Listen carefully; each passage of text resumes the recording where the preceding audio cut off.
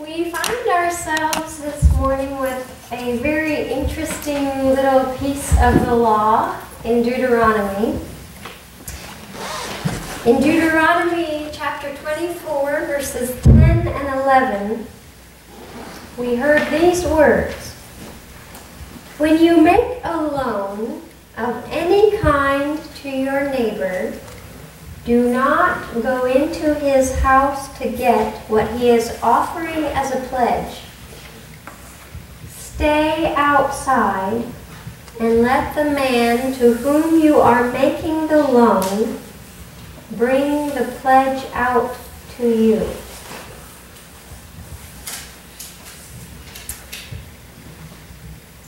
Some of you are probably very familiar with the fact that Deuteronomy is full of the law. Moses is giving this law. And so Deuteronomy is the fifth book in the Bible, and the first four, we end with Numbers right before Deuteronomy, and you feel like you're ready for that conquest to Canaan. Moses brought the people out of slavery. They've been making this very long journey, and they're about to enter the promised land. We might remember that Moses never gets to go. He gets to see it. He gets to see it from the top of a mountain, but he never gets to go into the promised land. But in this final act in Deuteronomy, we have this kind of pause before that story of actually entering into the promised land. And he's delivering the law, and he's also making this transfer of power to Joshua.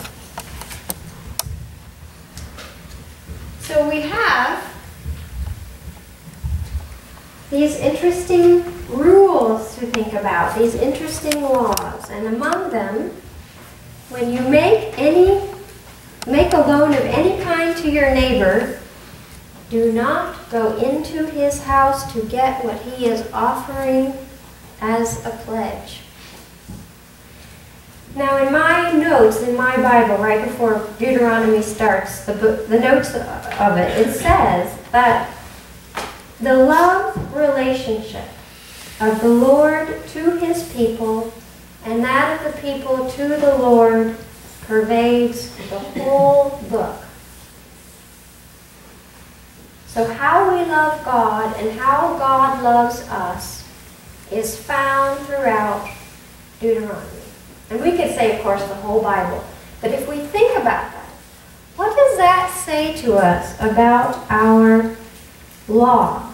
About if you make a loan of any kind to your neighbor, do not go into his house. What does that say to us about how to treat one another? Or how to express that love? Does everyone know what a pledge is in that context? From what I read, if someone wanted to offer a loan, the person gets to decide whether or not to take it. And if he does decide to take that loan, it was right to offer some security or something as a form or as like a kind of an assurance that that loan was going to be paid back. So that's that pledge that would be brought back to the person giving the loan. So it's kind of like giving someone space to consider something. And if we think about giving a loan, we find ourselves thinking about money. Now, for those of you who are regular worshipers here, what we found in some of our messages in the last few weeks is that this money keeps popping up. And I didn't mean to do it on purpose at all, but this issue of money pops up. And we know we can think about this as a rule of how to deal with money or loaning money. But on a different level, we can think about the fact that we have a different kind of treasure. And that is, it's helpful, so in this way, it's helpful to think about that phrase, a wealth of knowledge. So we have a treasure of knowledge, we hope. Wisdom, understanding. So now what do you think we're doing with that? When you are offering something, do not go into their house. Do you see where this can lead us as an idea? Have you ever given, how about this? Have you ever given advice or what you thought was a good idea or this nugget of wisdom and shared it with someone and expected them to do something with it? Expected them to follow it? That is a way of thinking about, find the perfect phrase here, I know there is one. That is a way to think about it. That when we are lending something, it can be what we know to be true. It can be our advice. It can be what we think is right about a certain situation. It can be whatever truth we have. And we can offer it, but we can only go so far with what we offer. And if you continue to think about this vision, not about a house, if you think about that phrase, home is where the heart is, it adds to that picture that you can offer someone something, but we have no control, and shouldn't, I guess, try to control what someone does with it, and if they love it or not. We really don't have that responsibility. I was noticing this week, I'm sorry to bring my kids into the spotlight. I'm sure they'll appreciate this as they get older. But I was noticing that, as often happens with children, when they're playing together, they play together really well, and then somewhere they kind of cross that line into somebody's telling the other person what they're going to do. And so the kids were outside, and we have this car they can drive around in the backyard. And one of them was all of a sudden telling the other one, "You sit here, and I'm driving." And the other one was not too keen on this idea, and the episode ended with tears. But that's how it happens, is that even as children, we learn about this. That maybe from the other end, that we don't like someone to tell us how to play or what to do and how it's going to be. Now, when I was younger, I was thinking about for myself, because my sister was older and I was the youngest, she always got to be the mom Barbie. And whenever we played, this is just the way it was. She was the mom Barbie, and there was no other way around it. So I finally aired my grievance. All these years I've been keeping it to myself. I never got to be the mom, but that, you know, there's this feeling that doesn't feel very welcoming. Yesterday we had a wedding. Some of you would know Jason Reese was married. Jason helped our church out in the garage sale we had several weeks ago. He works with Kurt and Jean and helps them out a lot. And I was able to officiate at his wedding yesterday. And as is often happens, one of the most beautiful passages to read at a wedding comes out of Corinthians, chapter 13. And it says about love, the part that always catches me, is that love does not insist on its own way. Love does not insist on its own way. And what happens in life when we try to force our will on somebody else, or force what we think to be right on somebody else? And the news story that's really caught my attention and I'm so saddened about is the story in Bangladesh about this garment factory. There were other shops in this building. There were banks other kinds of shops, and they noticed a day before, I'm sure a lot of you have probably seen the pictures, they noticed a crack in the building. And they told those shops and the banks, the other ones, they said, don't come to work on the next day. But the person running the garment factory said, no, you need to report to work. And it's just that loss of life that is so sad, because what was more important was somebody's decision to say, that money, we don't want to lose a day making that, versus what was really safe in that building. And in some ways I was so sad by that, and in another sense it was hard. I've never been to India or that area of the country, and so in a way it felt very far away. But then I saw another article that brought it into my home, and that is that maybe I'm part of the problem. That my choosing to buy cheap, inexpensive clothing when I don't know where it comes from and I don't know who makes it contributes to someone being okay with running a poorly built factory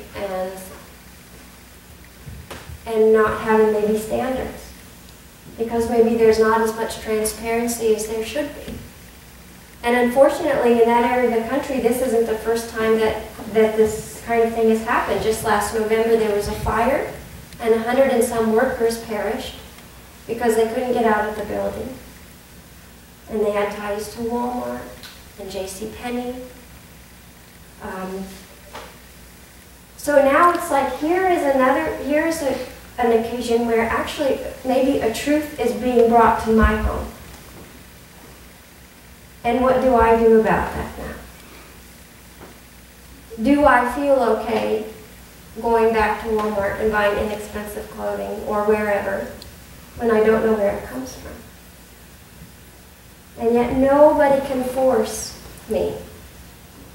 No one can force me to make any kind of decision. It's totally up to me. One of the reasons that this passage struck me is because I found it in a book in my library by Julian Smith. He was a minister years and years ago in the church, and he wrote these wonderful sermons, and one of them was about this passage in Deuteronomy, and he titled it The Right of Decision. And he said, this is so important to consider, giving somebody the space, not demanding that we make our ideas somebody else's. He says we see it when we see it because it's so important in our relationships with our spouse. It's important with our family, and he says especially with grown-up children.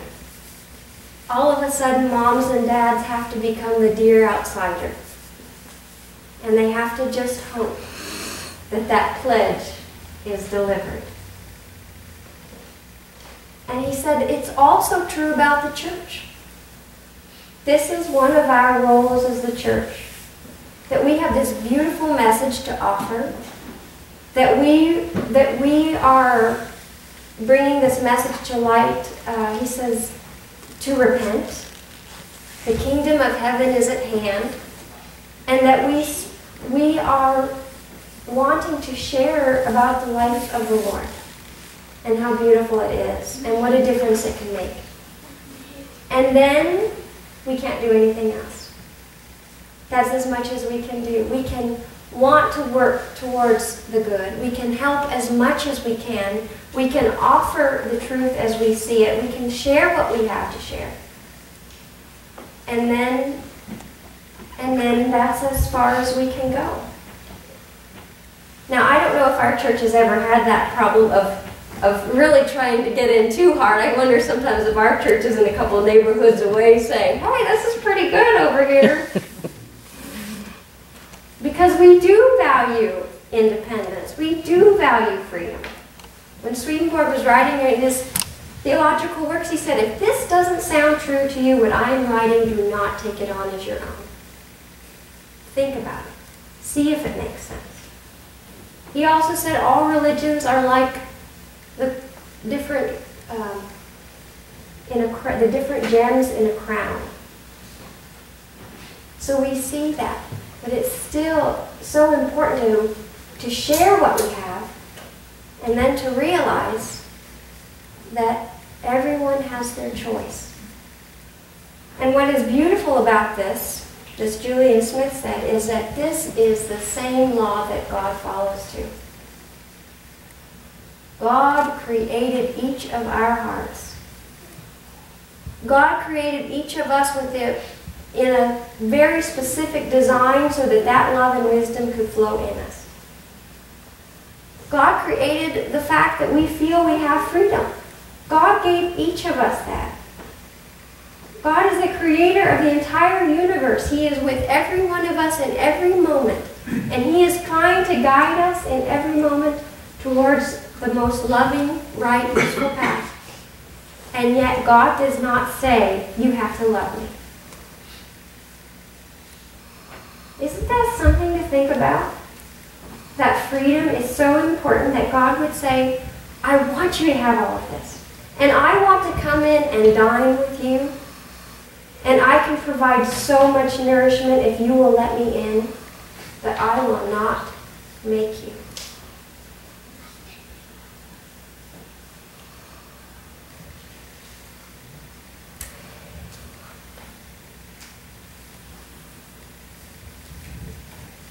In our relationships with each other, we can remember this. And in our interactions with each other, we can remember the importance of everyone having their hearts to themselves. And we can turn that open sign on. We can keep the open sign there and work towards that in ourselves. And may we each work to do this in the coming days of our lives.